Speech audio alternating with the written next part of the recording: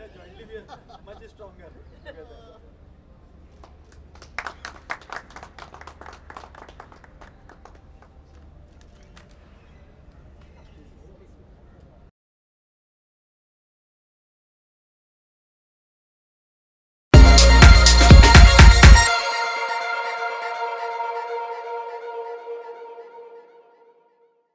As far as I know, they are in the very nascent stage at the moment, but it is one of our program which will take shape. I am quite certain about it, and therefore, as to how the steps it takes and how it finally blooms, for me it is too early to say. But only I can say it's on course, and the people are working towards it. So, are you unhappy with DPSUs or the Indian industry or the Ordnance Factory Board?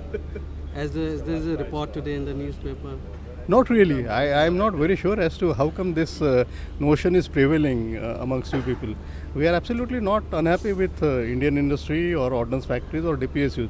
They have got a job to perform and they are doing it very well. I am quite certain about it. So, however, there are certain things which we wish that the changes have to be made in the ordnance factories, also DPSUs, for the better of customer as well as for their own.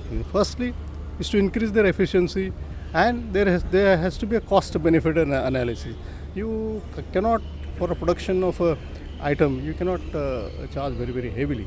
And I am quite certain they are going in a very sure method about it. So my last question is about the new procedure which we are coming up with, new manual for the procurement and all.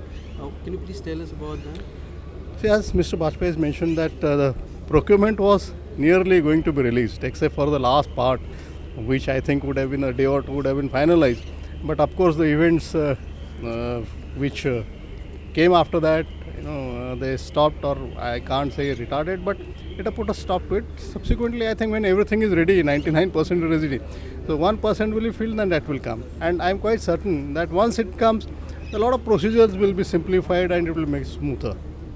Thank you so much.